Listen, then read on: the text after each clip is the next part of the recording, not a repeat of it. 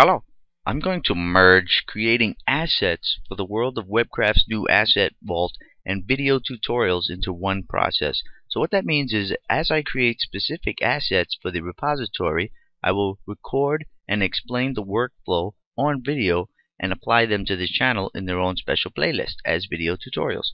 Then once the asset is created, I will deposit it into the asset vault at the world of Webcraft. This first asset that I want to share is a page layout type that people constantly ask me how to make. This first layout I'm calling fixed in place header and footer layout. So it's fixed in place header and footer layout. And believe it or not, this is one of the most requested layout types that I get. So after coding it, I'm going to show you how to validate it according to HTML5 specifications.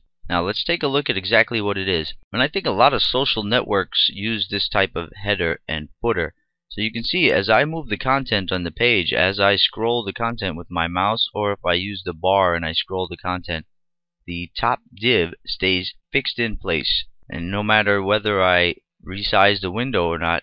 And there's also a bottom div that I added to this tutorial as well, because a lot of people ask me how to stick a div to the very bottom of the window, no matter how big the window is.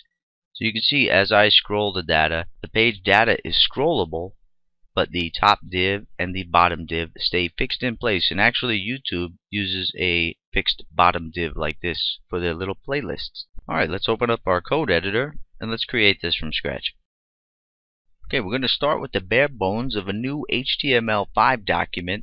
So first, in the body tag, let's open up a new div element. Let's make sure we close that div element as well. Let's give ourselves a little bit of space here in the body tag. Now this div, I'm going to give an ID of, let's just call it top div. Keep things simple. And inside of that element, I'll just write top div content. I'm going to highlight that div.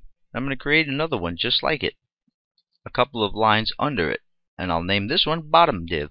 So it has an ID of bottom div. So now in between those two divs, I'm going to give myself a little bit of space, and I'm going to type in an H2 element. This will give me a heading 2 type tag. And I'll just type in a random heading. And then directly under that, I'm going to open up a paragraph tag and close that off. And then I'm going to type content placeholder ... I'm going to copy that many times.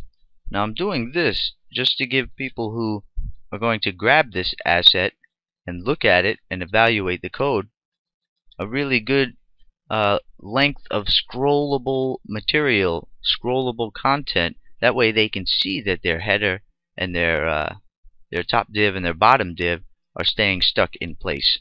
I'm just going to copy those and put a whole bunch more right under that, and another stack of those right there. So it's just a big stack of paragraph tags just to give some vertical scrollable length to the page. Now right underneath the meta tag for the character encoding of the document, we'll open up a new style element. We'll make sure we set its type to text CSS. Then we'll go down a couple of lines and close that style element. Now if I was to render this code to the browser right now without applying any CSS, we can see what we'll get. We'll have a top div, and everything will just be like normal scrollable content. Your top div and your bottom div will just blend in with all of the other content. So now the trick is to apply some CSS just to stick those two divs in place. Now the first thing I want to do is change the body element of the page to have a background color. So I can just go background, color, and make it whatever color I want. I'll just make it that color, keep things simple and quick. And I also want this page to have margin settings. So I'll type in margin, and the top margin of the page I want to be 44 pixels. The right margin I want to be 0 pixels. The bottom margin I want to be 0 pixels, and the left margin as well, 0 pixels. You can set those margins however you need. And we're setting the margin top to 44 pixels. That way the content, this first heading, will be pushed down underneath your fixed in place top div. When we fix it into place, your content might get lost underneath it if you don't push it down. So that's why we have margin top 44 pixels. Now the next thing I want to do in the CSS is target the div with an ID of top div. Open a curly brace and put in the closing curly brace. Hey, you still awake? We're almost done. Alright, now let's give our top div element here some CSS properties. So the first one is position. Position is going to be fixed. Then we want to set the top to 0 pixels, and we want left set to 0 pixels. That way our div is fixed in position and it's tucked up into the top left corner of the page. We want to make sure it has a width of 100%. That way it spans all the way across the browser window. And we want a color, whatever color you want to choose. I'm going to choose this dark color right there. Actually, that's going to be the text color, so let me give it a light text like that. We'll give it a background that's dark.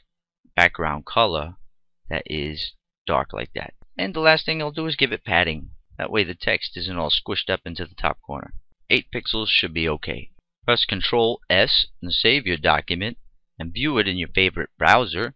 You'll see that you now have a div on top that is fixed in place. Now, you see the one on the bottom is not fixed in place yet, and it has no styling. So let's just take this, copy it, press Ctrl C, then go down, press Ctrl V, make this say bottom div. Now, you want to keep this saying position fixed, change top to bottom, leave left just like it is, width, leave it just like it is, and leave everything else just like it is. I think that's all groovy. So let's press F12, or whatever way you render it in the browser, you can go ahead and do that. You'll see that you have your fixed top div and your fixed bottom div. Now, let's make sure we view it in some other different browsers, because you know there's a big problem sometimes when you make a CSS layout. It doesn't work the same in Internet Explorer, so let's check it out right now. Yeah, alright. So we got Chrome, Internet Explorer, we're fine. Let's check Firefox. Okay, Firefox looks great too. Now all we have to do is make sure it validates under the HTML5 specifications, since this is an HTML5 web document. Okay, I FTP'd my index.html file that I was testing on up to my live web server online. That way I can easily validate it online. So I'm going to navigate to the URL where it is. You can see we have our working fixed in place header and footer, or top div and bottom div. We got to make sure actually in the code that this one says bottom div content. Okay, now you can just Google HTML validator and you'll get the link to the W3C markup validation service. Now you grab the URL to your page online that you've been working on, and you just type it in right there and you check. Okay, I have one error. Element head is missing a required instance of the child element title. So that's easy to fix. Let's go into the head right here. Let's put in the title, opening tag, and the closing tag for the title. And just call it fixed header and footer layout. Now I'm going to reapply this to the web, re-FTP it. Okay, now go over here and you click your revalidate button at the markup service. Now you can see we've passed. Yay, joy! And if you're missing anything or you have something that's not to HTML5 specification, the validator is going to let you know, and it'll let you know exactly what you need to fix. So there's one asset ready to go for the world of WebCraft Vault. Now like I said, this is one of the most requested type of layouts that I get for some reason. I guess because social networks use that type of header a lot, and this type of footer. Alright, we'll see you in the next lesson. Goodbye.